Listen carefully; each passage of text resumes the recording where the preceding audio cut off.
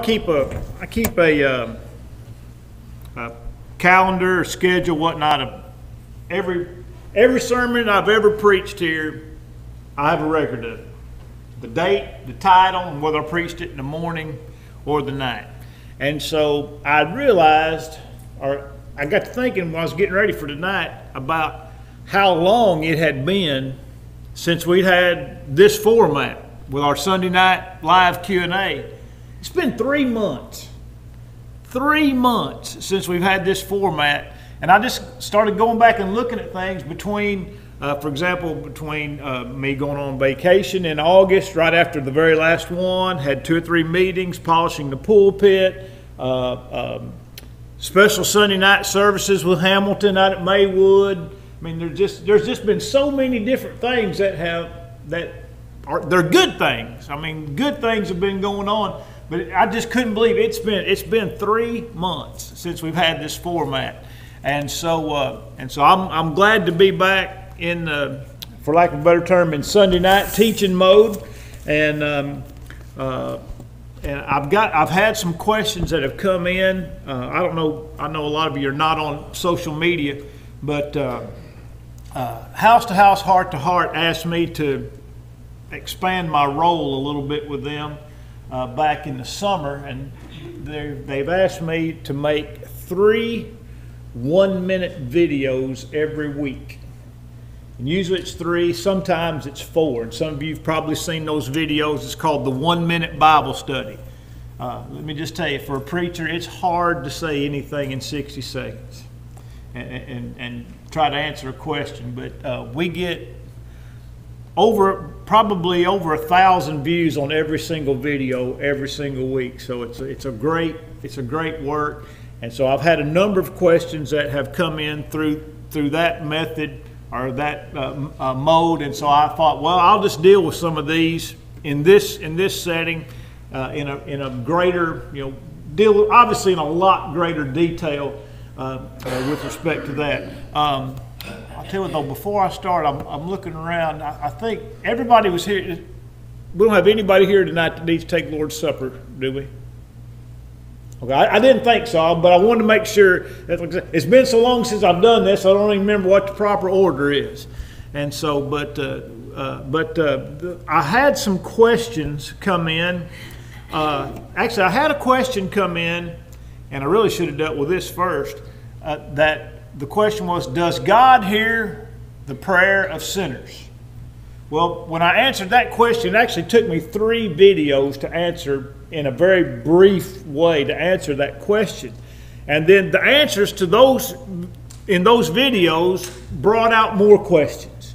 And so I thought the easiest thing to do is just look at some matters pertaining to the sinner's prayer.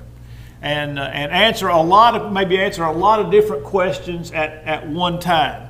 But with regard to the idea of answering, does God answer or hear the prayer of sinners? Let me just go ahead and, off the top of my head, deal with that briefly. I dealt with that question in 2 initial segments, and the first is we have to define terms, because if we're not thinking the same thing when we're using the same words, we're talking past one another. And so the first thing that has to be understood is what do we mean by the term sinner? What do we mean? Does God hear the prayer of sinners? All right, so what do we mean by sinner?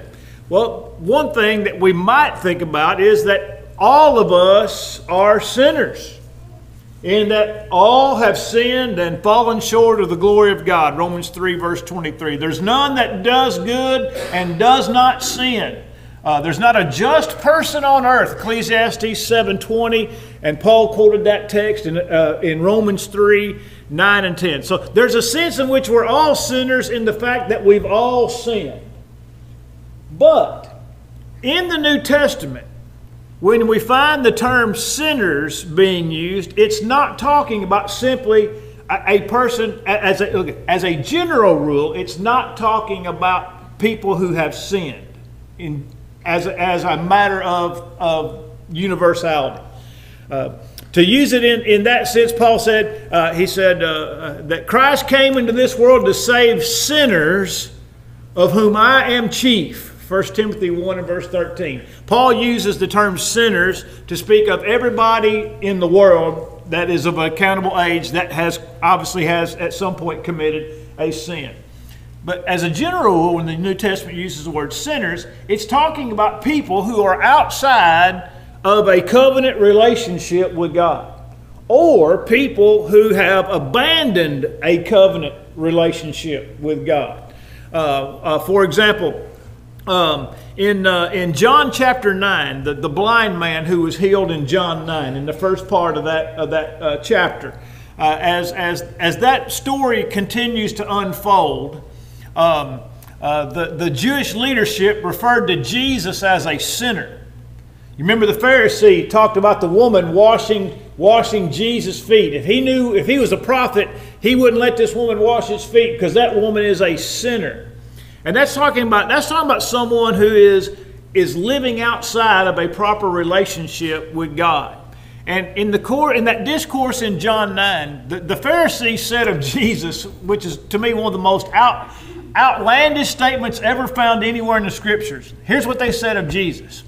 We know this man is a sinner. The only man who never ever sinned.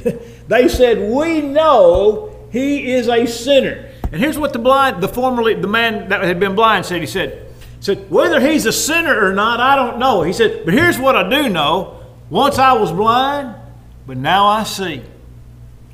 And then later in the 31st verse of John 9, the blind man said this. Now, when I call him the blind man, he's obviously the man who is healed of his blindness. He says, we know God does not hear sinners.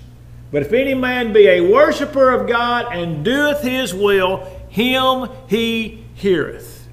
And so even that man is using the term sinner in the context of a man who is outside of any type of a covenant relationship with God, or someone who's living in open rebellion to God, who may be at some time been in a covenant relationship with God.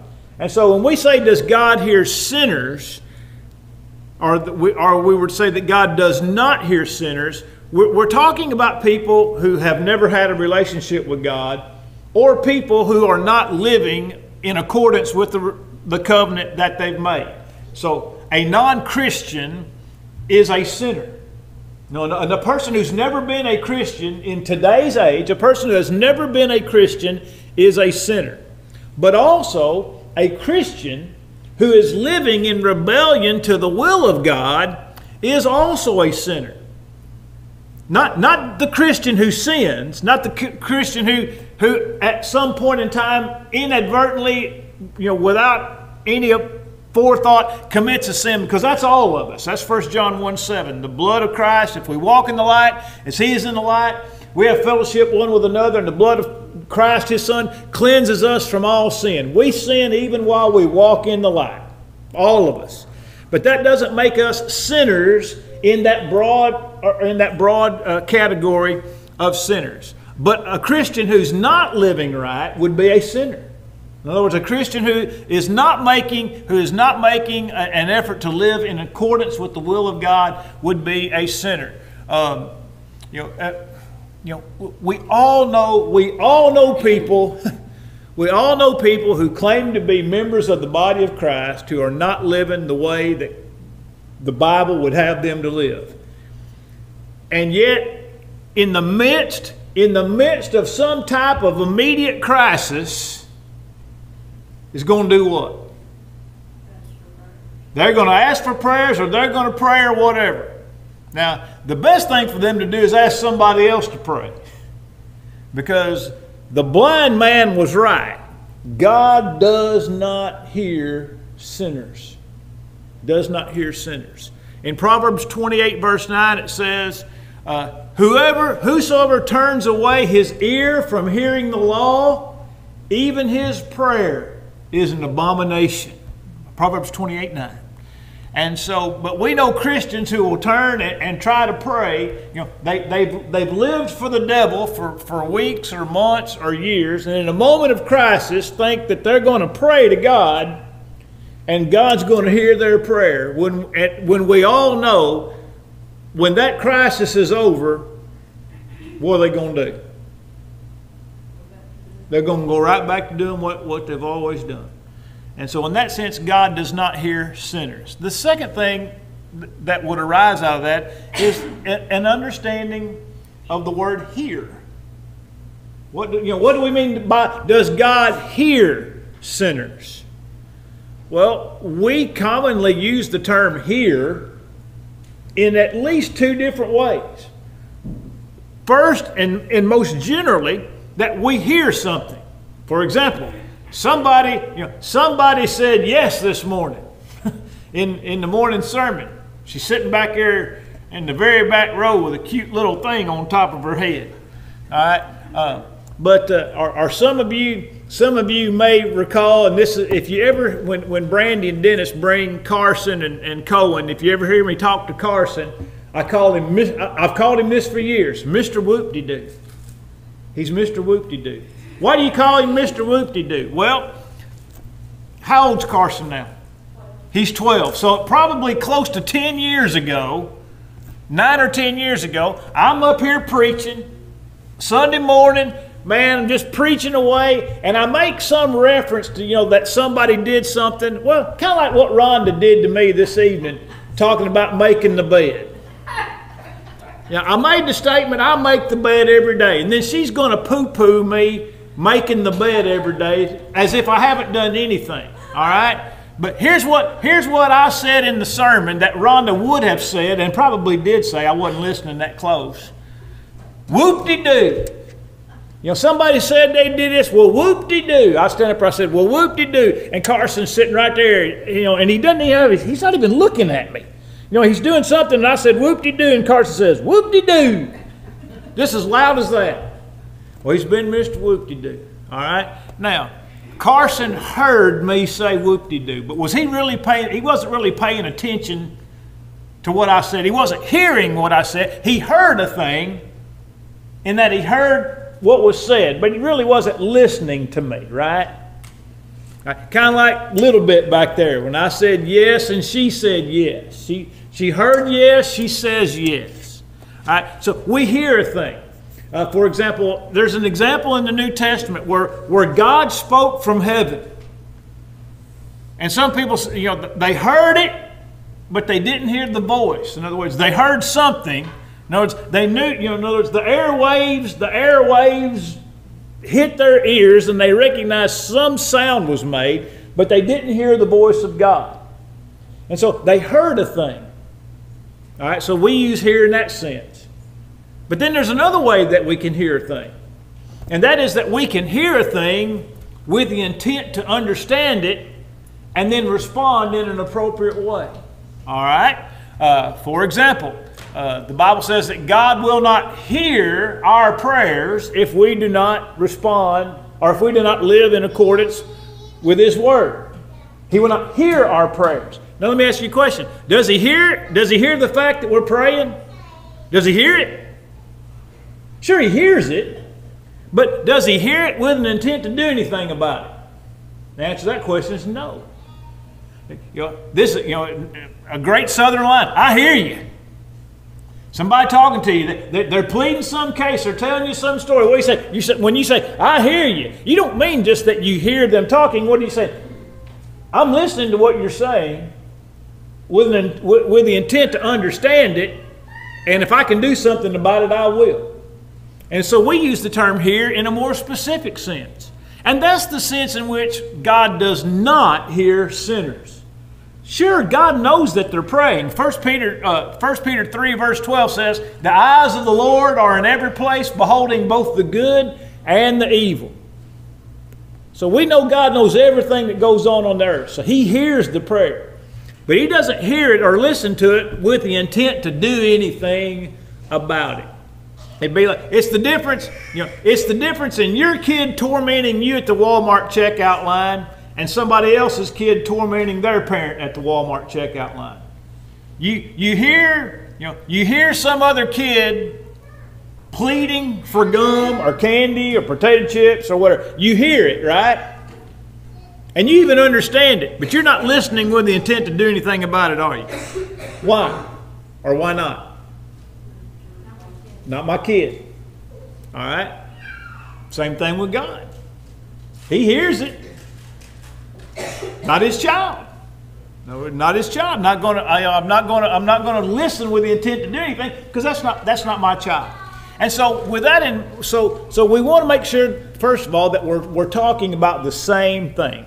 So when we say God does not hear sinners, we're talking about sinners in the sense of people who are not Christians or are Christians who are living outside of that covenant relationship with God.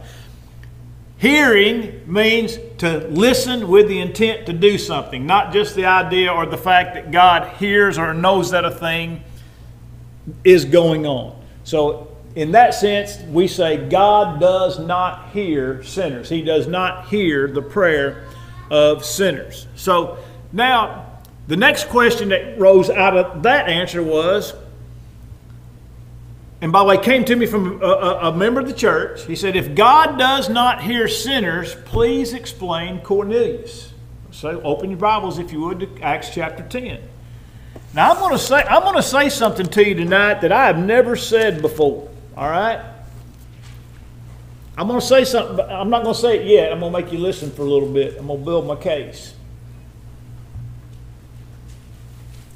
But I had a discussion with a preacher friend of mine, and I cannot for the life of me remember who it was. It was a conversation by phone. A preacher friend of mine had called me, and we were talking about some things. In fact, I think maybe he heard me preaching on one of the PTP lectures or something like that, and he had some questions for me. Now, in Acts chapter 10, we read about Cornelius, beginning in verse 1. What does the Bible tell us about Cornelius? He was a devout man, one who feared God with all his household, gave alms generously to the people, and prayed to God always. All right, now, verse 3. About the 9th hour of the day, he saw clearly in a vision an angel of God coming in and saying to him, Cornelius. And when he observed him, he was afraid and said, What is it, Lord? So he said to him, Your prayers and your alms have come up for a memorial before God. All right? Cornelius is, obviously he's not a Christian, but also he's not a Jew. He's not a Jew, he's a Gentile. He's the first person or head of a household of a purely Gentile nature to ever hear the gospel of Jesus Christ. And so, thinking about Cornelius, we need to remember this. Does Cornelius fit the description of sinner as we defined it in the common New Testament usage? No, he does not. He wasn't a Jew, but he also wasn't living outside of a dedicated, determinate attempt to live right before God. So the way we describe sinner, which I believe is correct, neither one of those fits Cornelius. Now, here's what I'm going to tell you before that I've never said out loud before, because I've just only recently, and if you think I'm wrong, look, you can tell me you think I'm wrong, and we can study it, all right? And I might be wrong, and I may not explain it right. I don't believe Cornelius was lost before Peter got there. You think I'm right? All right. Kyle and John say I'm right. That settles it. Well, he had never heard, you said that was the first time he heard the gospel. The first time he heard the gospel. So, He was living faithfully to the covenant that he was living under, which was the patriarchal covenant, right? The Bible says he feared God. He's a worshiper of God. He diligently tried to serve God with every fiber of his being. Doesn't mean he never sinned, but he was living faithful to the covenant that he had with God, or that God had with him. He was probably better off than his Jewish neighbors. Oh yeah, at that time better off than his Jewish neighbors, right? Yes. So, now let me back this up even one more step. Actually, 2 steps. One thing is that we have to understand, one thing we want to understand is that you have the law of patriarchy and you have the law of Moses that are running concurrent. You know, before Sinai, it was all patriarchy. But then God gave the 10 Commandments at Sinai, and the law of Moses kicks in. So the Jews are living under the law of Moses, but everybody that's a Gentile is still living under the patriarchal law. Until when? Technically. Until when? Okay, yeah, all right, let's just put it this way. Until the cross. Now, on the day of Pentecost, the gospel was preached for the first time to the Jews, right? Now, there's approximately 50 days here in between the cross and the day of Pentecost. All right? Are there Jews in this period of time that are saved? In this 50-day period? Are there still Jews that are saved during this 50-day period? Yeah. Are the apostles still saved? Are the 120 still saved? When the day of Pentecost came and the gospel was preached for the first time, did they become lost just because the day of Pentecost came? Or did they obey what they were told when they were told it? So in other words, they continued to be saved, but the moment that the gospel was preached and they responded to it, they just left one covenant and entered into another, right? In other words, they didn't have to be lost to go from one covenant to the next. Does that make sense? All right. So if this is true for the Jews, then we're going to come out here and we're going to run our timeline out to Acts 10 and the household of Cornelius. Were there Gentiles? And let's just say that this period is 10 years. I don't know how long it was. It might have been 8 years, might have been 10 years. I'm just going to throw 10 years out there. Were there Gentiles saved in this 10-year period between the cross and the household of Cornelius? Yes. Sure. Sure. Yeah, but during this 10, that's right. So during this 10-year period between the cross and the Gentiles hearing the gospel for the first time, there were Gentiles that could be saved too, right? As long as they continued living like Cornelius. So when Cornelius heard and his household heard the gospel and they obeyed it, they did the same thing that the Jews did. They stepped out of one covenant into the next covenant. They didn't have to become lost to leave one covenant and enter into the other covenant. And they didn't have to obey the law just to set it aside. That's right. The only way they would have been lost is if they heard it and didn't obey it. There you go. The only way that they would have been lost was to have heard it and rejected it. Now, day of Pentecost, there were some Jews who heard it and then didn't obey it, right? We know 3,000 did obey it. 3,000 did obey it. But a bunch of them didn't. And the moment they heard the gospel and refused to obey it, what happened to them? They were lost even though they started continuing to practice Judaism, because once the gospel was preached to them and the new covenant was preached to them, that's the covenant they were answerable to. They were no longer answerable to the law of Moses. That's right, it became of no effect to them. But by the way, the same thing would have continued. I mean, think about this. Yeah. Think about the Jewish people. Yeah, but think about how many years it took to preach the gospel to every Jew on the planet. Might have taken 15 or 20 years, right? Might have taken 15, let's just say if it took 15 or 20 years. That means that there were still some Jews that could be saved under the law of Moses, even though the law of Christ had been preached, right? Until they heard the law of Christ, they were still answerable to the law that they were under. All right? So that's why I think it's easier, I think it helps us to understand how Cornelius' prayers were heard. Because he was a faithful servant of God. He wasn't a Jew, but he was a faithful servant of God. And so that's how we can explain that Cornelius was not lost up until the point that he heard the gospel. He was still saved up until the point he heard the gospel. And then when he heard the gospel, what did he do? He obeyed. Matter of fact, all of them there obeyed. They all obeyed. Which tells us not just about Cornelius, it tells us about everybody that, Cornelius said, we are all here to hear whatsoever things are commanded of you by God. In other words, we're here, whatever God has to say to us through you, we're here to hear it. And when they heard it, they obeyed it. So there's the answer, first of all, there's the answer to what about Cornelius? How were his prayers heard?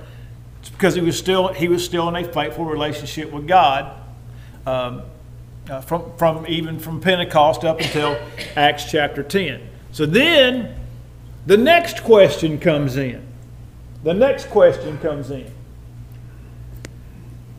And if God doesn't hear sinners, and by the way, I have no idea who asked this question. It was posted in my Instagram thread, because I post all my videos on my Facebook page, in Reels, in Stories, and on Instagram.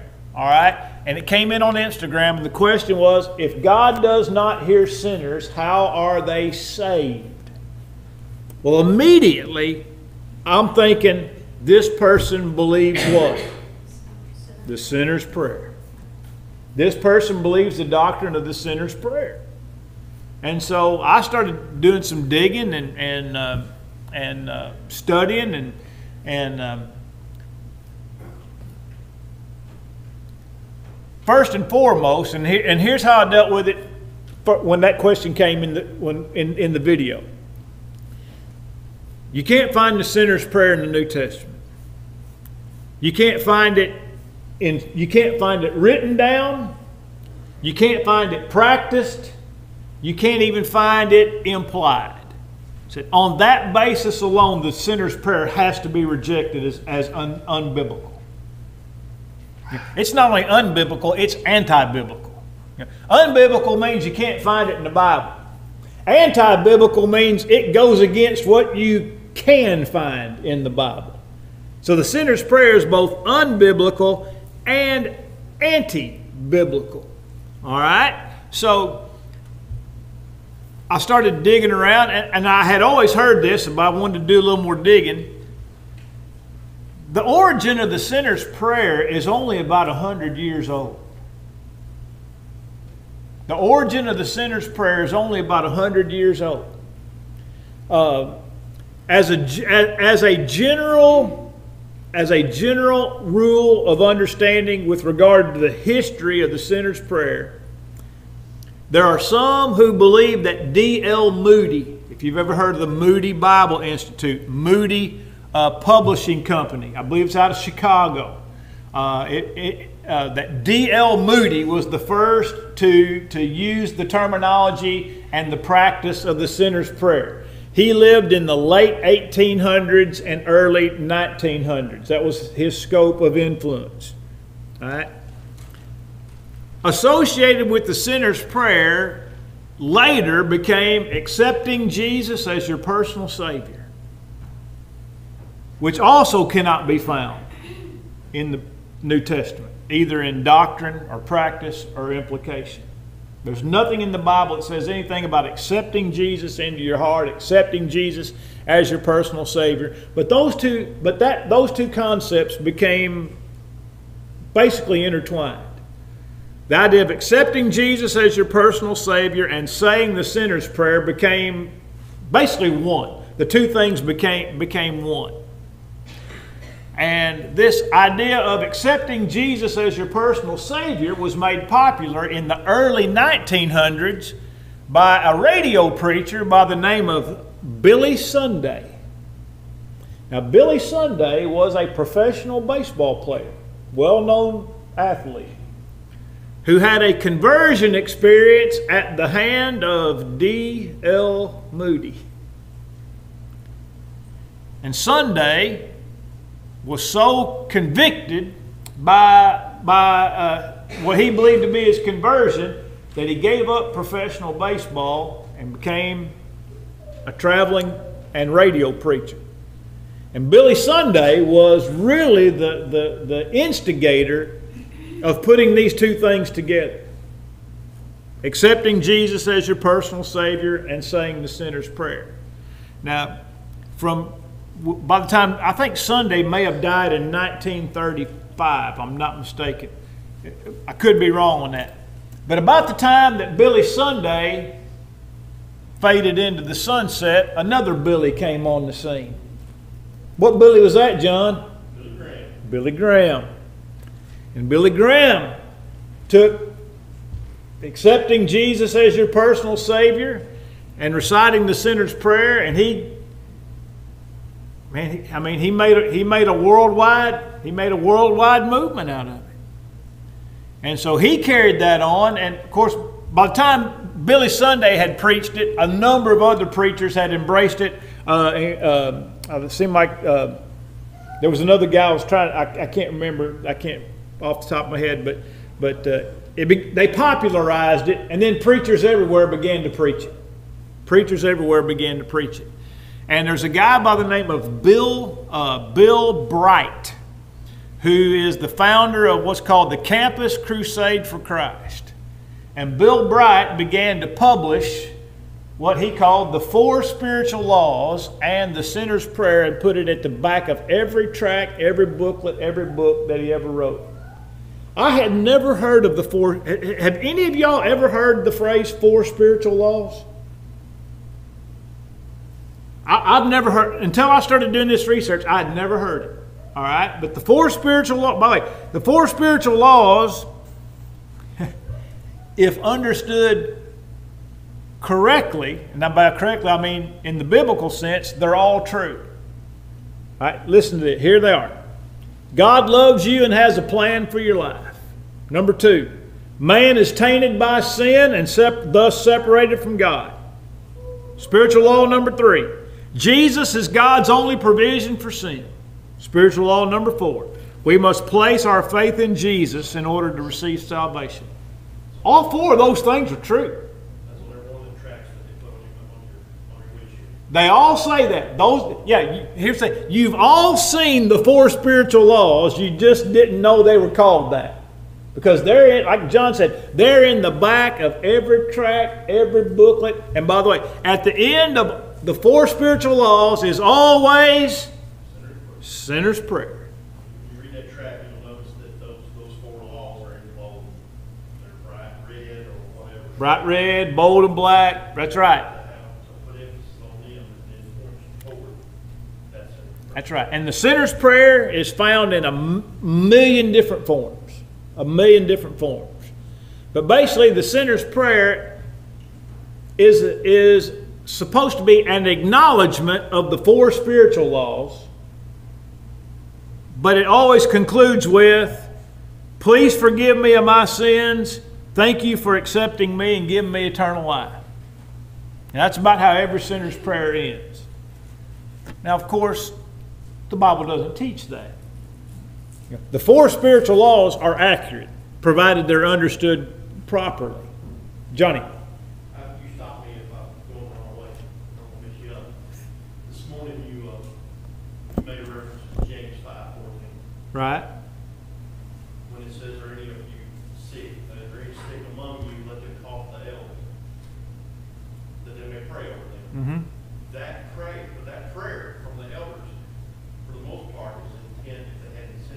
That's exactly right. not to heal them of their sickness, because if they died, lost, That's right. they're lost. That's exactly right. The prayer in James 5, was a prayer primarily for sin. It was a prayer for healing, Yeah. but it was also a prayer for spiritual healing in the event that the person. That you can. That's right. That's There's your sin prayer. yeah. I guess that'd be right. Yeah. I hadn't thought about it that way. That'd be right.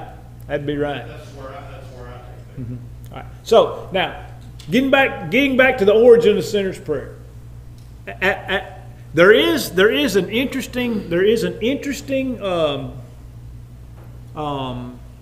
account in, and I'm going to say this right because I almost said it. I said it wrong to myself this morning. In John Bunyan's Pilgrim's Progress, I almost called it Paul Bunyan's. It's John Bunyan's Pilgrim Progress in the ninth stage, chapter 18. A statement is made by one of the characters in Pilgrim's Progress that speaks about prayer in the sense of prayer being the means by which a person can be saved. But it's really more in a conversational, not as so much as a doctrinal statement. And by the way, Pilgrim's Progress is published in 1678. But so far as the sinner's prayer as we know it, you can't trace the origin of the sinner's prayer back more than about 130, 140 years at best. D.L. Moody, late 1800s, popularized by Billy Sunday in the early 1900s. So there's your origin of the sinner's prayer. By the way, I stumbled across this, but in a 2001 doctoral dissertation titled "The Sinner's Prayer: A Historical and Theological Analysis," Paul Chitwood, who was at the Southern Baptist Theological Seminary, wrote his doctoral dissertation on the origin of the sinner's prayer, and he said it can't be traced. And by the way, he's a Baptist, and he says you can't trace it back earlier than the early 20th century. In other words, the early 1900s. I mean that's a pretty serious document. Southern Baptist Theological Seminary is it's a for real school. It's not like some online fly-by-night group. There's serious Bible students there. And in his dissertation, he said you can't trace it back earlier than the early 20th century. And so there's the origin of it obviously precludes it being in any way biblical. Johnny Ramsey, if it's new, it isn't true, and if it's true, it isn't new. And by religious standards, the sinner's prayer is new. It's new, and thus it is not true. Now, let me jump ahead just a little bit. At the Southern Baptist Convention in New Orleans, at the New Orleans Theological Seminary in 2012, there was a big debate among the Baptists over the sinner's prayer. And some of you may have heard of a preacher by the name of David Platt. I believe David Platt wrote the book Radical.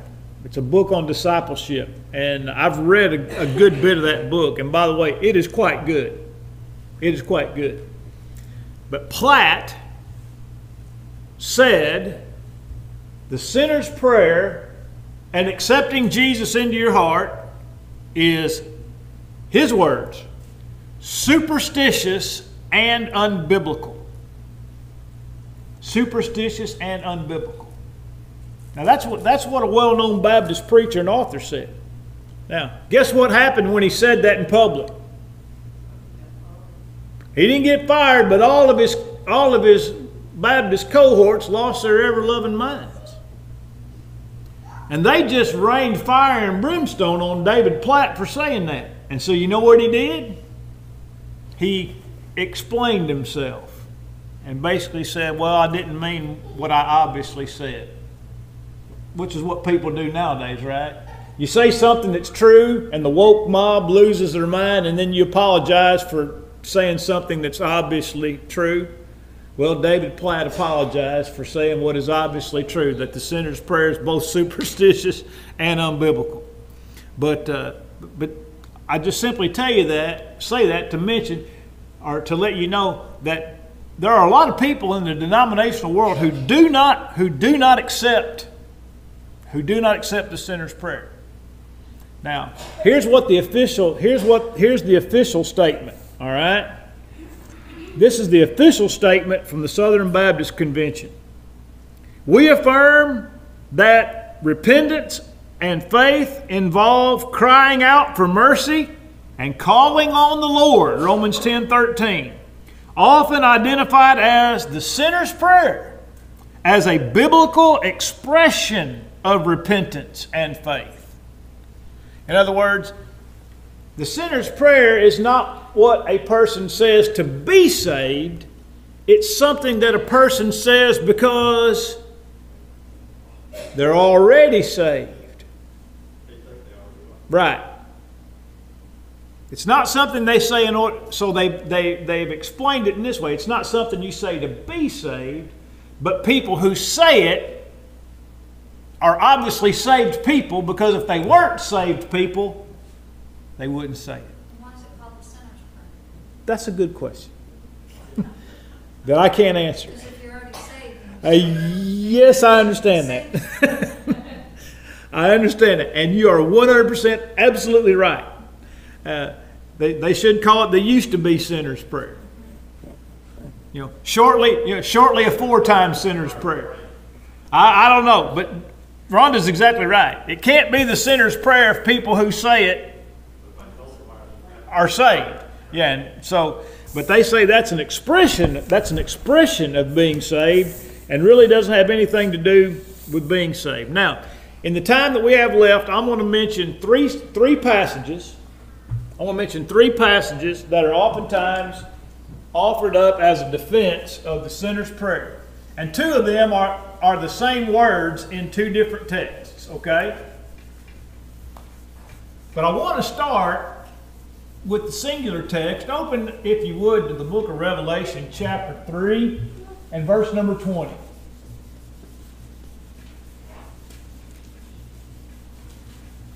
Revelation 3 and verse 20 is sometimes offered up as a text to defend the sinner's prayer. KD, are you there? Can you get there? You got it in the NIV. Well, go ahead and read it in the NIV. 3:20, Revelation 3:20. Here I am, I stand at the door and knock. If anyone hears my voice and opens the door, I will come in and eat with that person, and they with me. All right, I stand at the door and knock. And if any man will say, hear my voice. Say, hear my voice. Okay. All right, John, give me the red letter Apostle Paul version. Behold, I stand at the door and knock. If any man hear my voice and open the door, I will come into him and will sup with him and he with me. Behold, I stand at the door and knock. And if any man what? If any man will hear my voice. Will hear my voice and open the door, I will come in and sup with him and he with me. All right, so let's run backwards in our text just a little bit, okay? Just a little bit. What's verse 18 say? Counsel you to buy from me gold, fine in the fire, you may be rich. Likewise, you may be. Oh, I'm sorry. I gave you the wrong verse. Hold on. I'm sorry. Verse 14. I'm sorry. Verse 14. To the angel of the church of Laodicea. Stop. Okay. Who's it written to? Christians.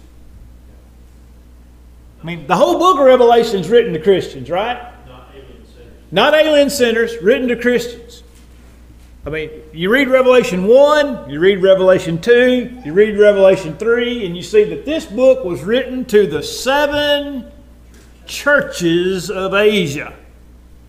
This is in other words, Jesus' statement about, I stand at the door and knock, and if any man hear me and open, I will come in. He's writing to Christians who have shut him out. I'm rich and increased with goods, and I don't have need of anything. And Jesus said, you're poor, wretched, blind, naked. Right? In other words, they had a gross misunderstanding of their true spiritual condition. And Jesus said, you need to open up the door and let me come in. But he's writing to Christians. He's not writing or speaking to alien. I said writing. He's speaking to Christians, not to alien sinners. John obviously is the one who is writing. So Revelation 3 and verse 20. To Christians. Now, the second text or texts, Acts 2:21, and the text mentioned in the Southern Baptist statement, Romans 10:13.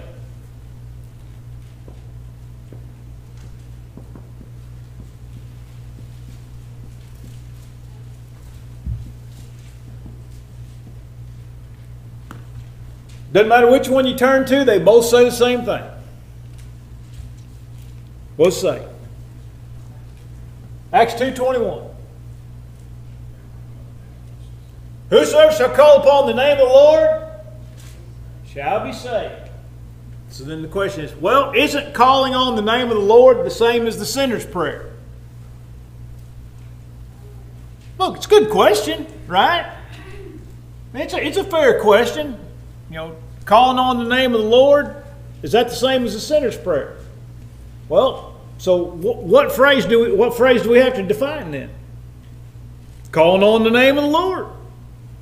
By the way, I found this text as I was doing this research, and I hadn't thought about it before. But look at 1 Corinthians chapter 1 and verse 2.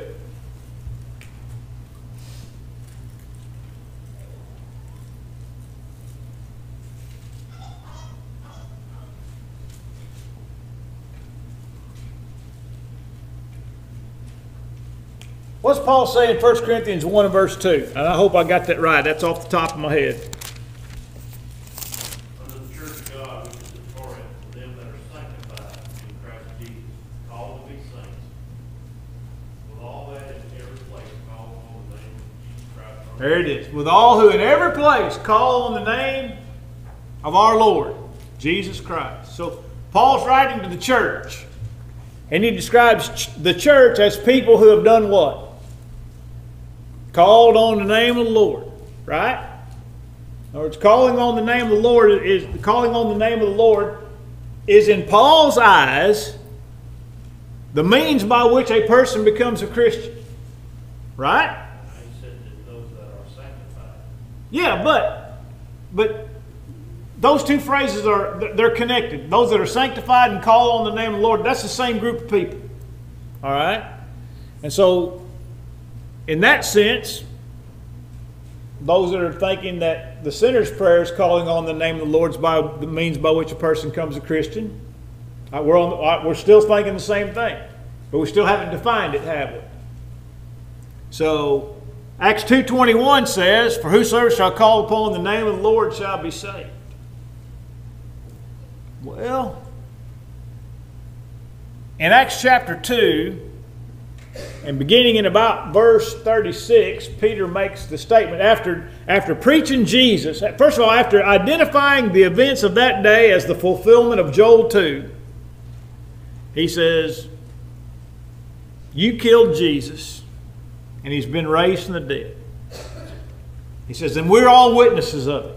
We're witnesses of the fact that Jesus has been raised from the dead.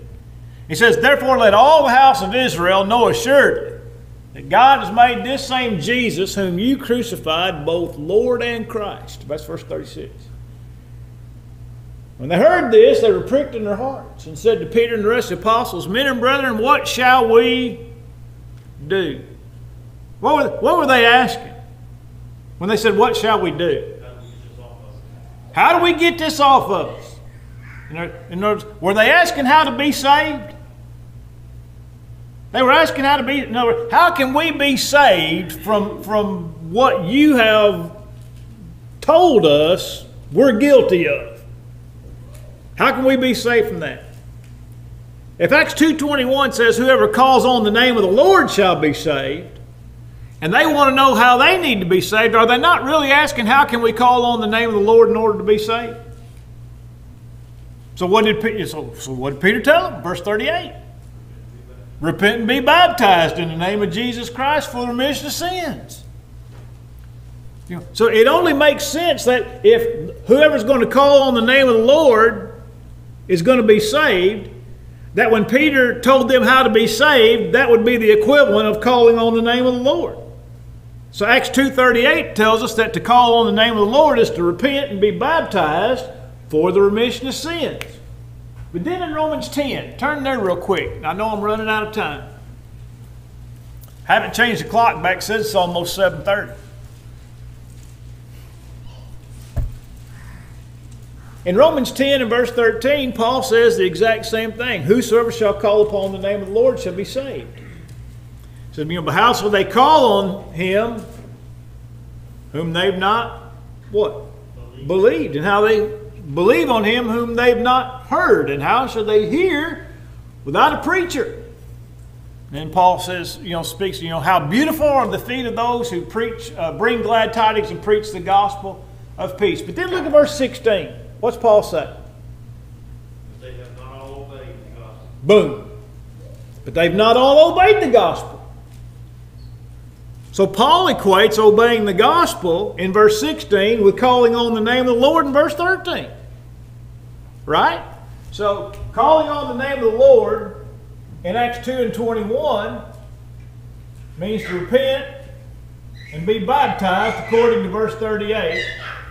And in Romans 10:13, it means to obey the gospel according to verse 16. Jesus said we got to hear the gospel and be baptized in order to be saved, Mark 16:15 and 16. So baptism is a part of obeying the gospel. But the clear-cut passage on how to call on the name of the Lord is Acts 22:16. Paul recounted his own conversion. And he told those people, he was on trial when he said this. And he told those people exactly what he was told in order to have his sins remitted. What did Ananias tell him? He says, and now, why are you waiting? Arise and be baptized and do what? Wash away your sins, calling on the name of the Lord. Acts 22:16 ties the whole thing together. It is an express explanation of what it means to call on the name of the Lord, to be baptized and wash away your sins, to obey the gospel, to repent and be baptized for the remission of sins. So Acts 2:21, Romans 10:13 do not teach the sinner's prayer. In fact, they teach the very thing that those who believe the sinner's prayer deny. And Acts 22:16 is the linchpin to what it means to call on the name of the Lord. All right, my time is gone. Any questions or comments or smart remarks? That's what one of my professors used to say at Freed Hardeman all the time. Questions, comments, or smart remarks?